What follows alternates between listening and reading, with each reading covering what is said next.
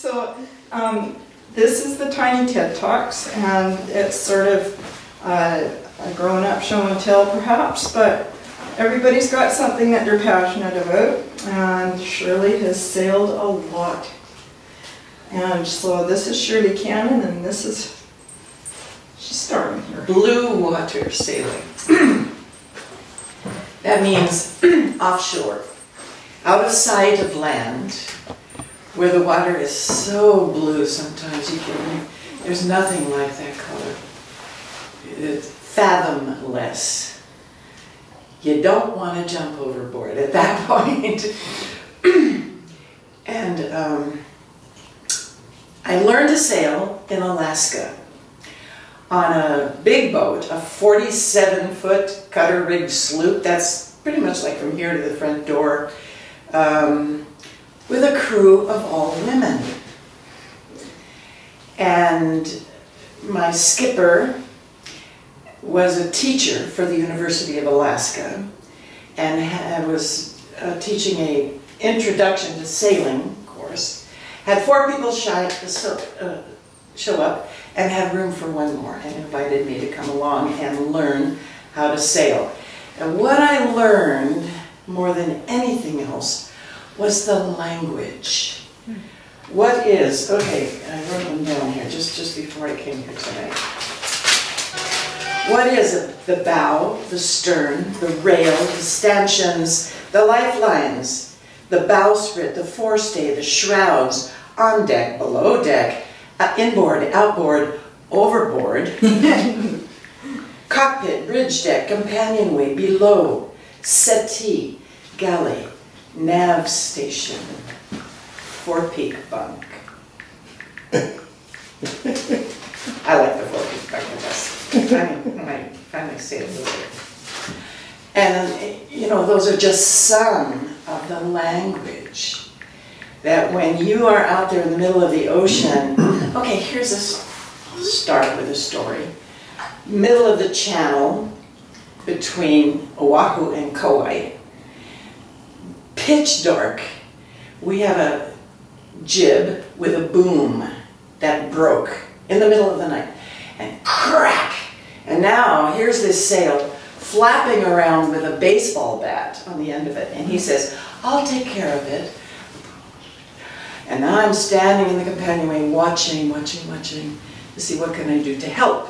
He turns to me and says, "Get me the green-handled pliers." All right, I know what he means. "Where are they?" And he says, "Below, starboard, settee, forward, and inboard." Okay, below, starboard, forward, inboard. Now the trick is, they need to be there. He didn't put them anyplace. And I got them and I came back up and gave them to him. And we solved this emergency in a really positive way. And at the end of that voyage, we were hugging each other and saying, wow, wasn't that good? And another boat that came on the same crossing, tied up in Nawiliwili, Kauai, she got off with her bag and kept walking and never turned back and looked. What is the difference? I claim that difference was communication. Knowing what he said and knowing where he meant is, as crew, is the most important thing. To be able to communicate. So what does it take to cross the ocean on a big boat? Know your boat. If you go on a boat, any boat, anytime, know how to start and stop the engine, raise and lower the sails, and use the radio. Every ocean boat has a radio. And if all you need to do is to turn it on, and it automatically comes to channel 16, which is line of sight radio around you. That's the first thing you need to know. There's ham radio and there's a whole bunch of other things, but that's the first thing you need to know. Absolutely. First thing, hello, could I please see, how to start and stop the engine, how to raise and lower the sails, how to use the radio. Now, know your skipper. That's a little tricky. If some guy says to you, "Oh, right, sweetheart, come with me. I'll sail you over to Hawaii. You just go below and watch some videos and I'll wake you up when we get there." She's a bigger fool than he is if she buys that, because what's going to happen if she wakes up at some point and she's the only one on board? It happens easily. Somebody could fall overboard easily, really. Or worst of all, you're in the worst of every woman's nightmare. They were in a hurricane, delivering from Tahiti to the mainland. And they changing watches. And they changed, and she went below and crashed into the bunk. And she remembers hearing a loud noise and a crash or something, and woke up, she thought, the next morning. Turned out to be a day later.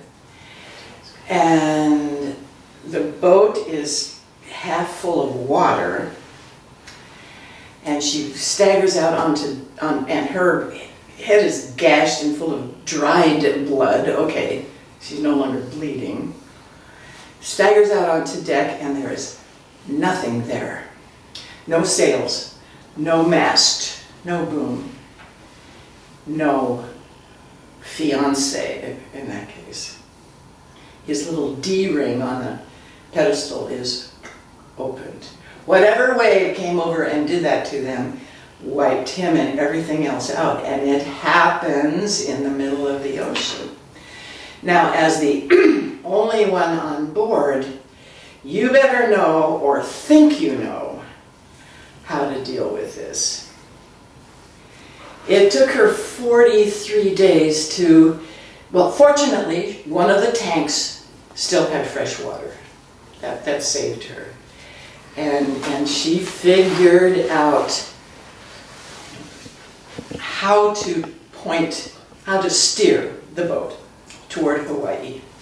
And 40 some days later, kind of drifted into Hilo, and some fishermen came out and said, "Did somebody die?" And she goes, was all she could do.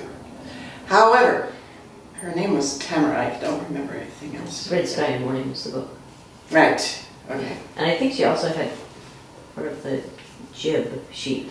Yes, she had something that she survived into a sail. Yeah. To be able to point. Wow. Yeah, well. Well, you don't go out there unless you know or think you know. Maybe that's the key. You think you know. When I came on board, I don't know how to change the filter on the oil filter on the engine. But every time my husband did it, I was over there, perched over the hatch, watching and thinking, okay, if I'm out there by myself and the engine stops, one of the possibilities is that the oil filter needs to be changed, and so now I can do that. Navigation. Oh, shit. Nowadays, we have a GPS. No problem, right? Until a great big wave comes on board and wipes out every electronic you have on board. The maritime academies nowadays, my sweet husband is a graduate of California Maritime Academy, class of Deck 56. And they learned celestial navigation. He taught classes in a sextant, a book of little teeny tiny numbers, and then how to, I took this class several times, point at the sparkly water, lift it up and find, okay, Now we're talking about the sun, not a star. Bring it down to the, and check your watch for exactly what time did you bring that down, and have a number on your sextant and the time on your watch. That's what a GPS does, is the, whatever it is. The marine weather forecast. Ah, yes. Important to know the weather that's ahead. Yeah. It's also important to go out into the cockpit and look at the horizon and see, is it calm or is it rough and windy? Because he is a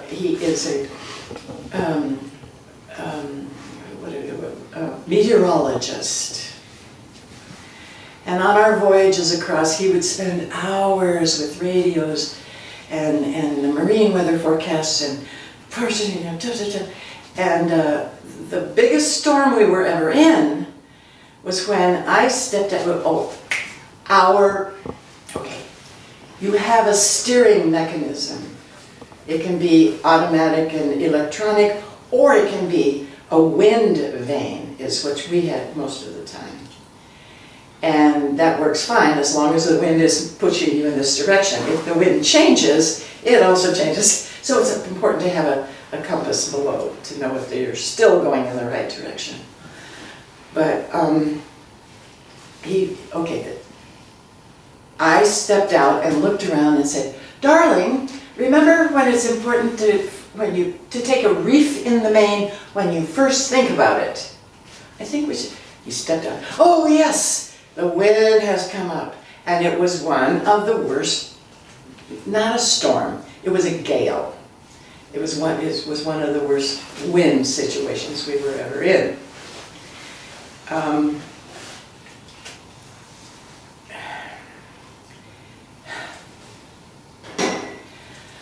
Provisioning. Now if you're going to sea for 20 or 30, our longest crossing was 34 days from Mazatlan, Mexico to Hilo. Now, Mazatlan, if you look north, it's like Oklahoma or something in the U.S. That east coast of the North America just keeps moving, moving, moving. And by the time you get to Mazatlan, which is on the main coast of Mexico, north of it is past Nevada. It's in there somewhere. 34 days. But it was easy wind all the way. And at some point I'm saying to him, I could walk to Mexico, I could walk to Hawaii faster than this boat is going. Turn on the engine. We arrived in Hilo with 40 gallons of fuel in our... However, provisions. So when you are ready to stow, always ready to stow more than you need. Go to a store and you find something you like, buy all of them. Bring them home and put them in.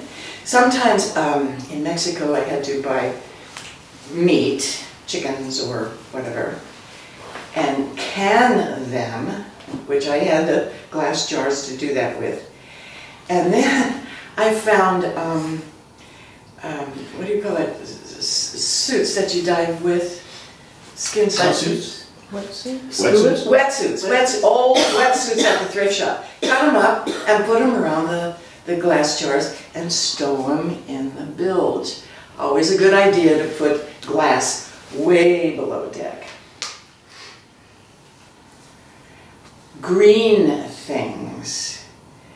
Now our first crossing from Lahaina, Maui to Victoria was on a delivery on someone else's boat. I had no chance to provision, but we ate a can of something on a can of something most of the way. We ended up with constipation and overweight, gained weight. Over the years I figured out how to do that, and in our last crossing from Mexico back to I would go down to the mercado and buy anything green. Green onions, green leaves, green, not lightweight green, but dark green things. Bring them back to the boat, and I had created a dryer. So it was a strap that went from the mast down, 4 of them, and 3 squares of and black cloth. And I would chop these all up and lay them in there. And in 2 or 3 days in that kind of heat, they were perfectly dry. Now, one of the times, only one, when I pulled them out, they were layered in something black and something that looked like plastic. So even though I bought these greens, I brought them back to the boat, I put them in 3 5-gallon buckets. The first one has water and Iodine? no, bleach. Water and bleach. Rinse, rinse, into the dryer. Even after that, they were layered in something black that you would not want to eat. So you have to watch for that. A small store of what you like to eat. That's a good way to provision. Now, so how to actually do this is that you become a sea creature. The minute you cast offshore, if you are thinking about how many days until I get to where we're going, it's not going to be pleasant. But our approach was, oh darling, can I get something for you? Would you like some more pillows? How about something to eat? You know, anything at all. To make it this pleasant, enjoy sailing. Be thankful, be grateful, you'll never get to do this again, is part of it. Become a sea creature. Now, everybody gets seasick the first 2 or 3 days. Everybody. If you've been ashore for a while. Now, my last crossing from Hawaii back to Alaska, the other 3 had been on board for a month from St. Thomas through the canal, picked me up in Hawaii. And the first 3 days I was miserable. I was eating crackers. I was trying to steer the boat. I was miserable. And finally the guy at the gate said, take these Dramamine. We all take them and it works. So in trying to swallow them, I gagged, went over the rail, and threw up. And then I felt better. And then we just went on, and everything was fine. He said, shall we try? No, I feel fine now. Now, also, when you set out across the great ocean, be ready to die. When we set out, we would call our children, let them all know that we're making this crossing, we love them, pay all of our bills, no more connection to shore. We are ready to die. Now, when my husband told my mother this, she said, well, that's okay for you to say now, but what if you change your mind at the last minute? Yeah, that's what she said, but I heard her say, that's okay for you, but you don't have to take my daughter with you. Or something like that. Okay, a successful voyage, according to me, is one where, oh gosh, there's 5 points. Anything that breaks is fixed or jury-rigged. That means you make it kind of work until you can fix it. Anything that goes overboard is rescued, or we didn't need it.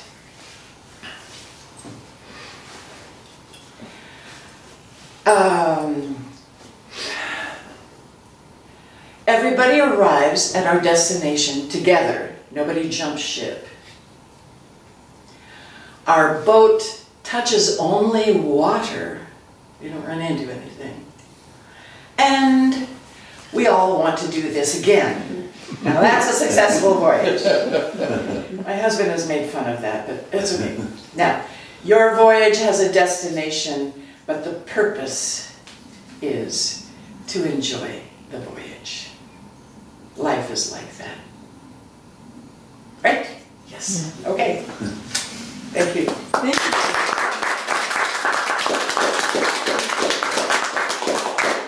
Oh, I have a question and answer.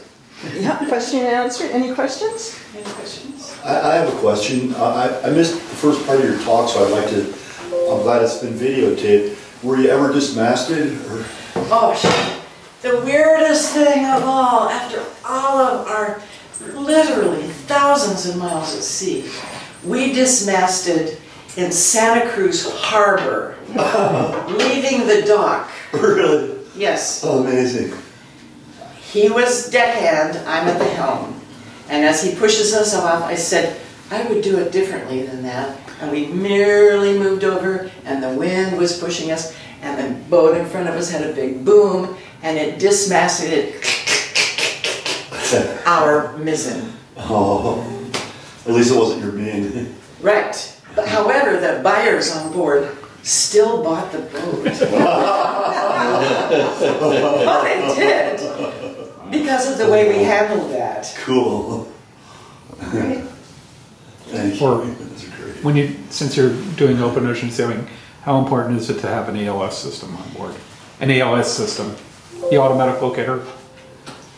No. You don't have. No, our sailing, our crossings were 20-some years ago. Oh, so it's before they. We, got and the first 2 or 3 or more didn't have GPS. He was out there taking sights and taught me how to take sights. And it was interesting. We would do them side by side, and for a few days, or for quite a while, I was always 15 miles off with our calculations. And then finally, he realized that he had a calculator for one of the sets of numbers that he had set up incorrectly. And I was right!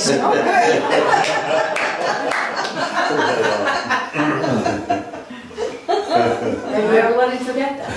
Actually, I don't tell the story, but he does. He loves to tell that story. Well, any other questions?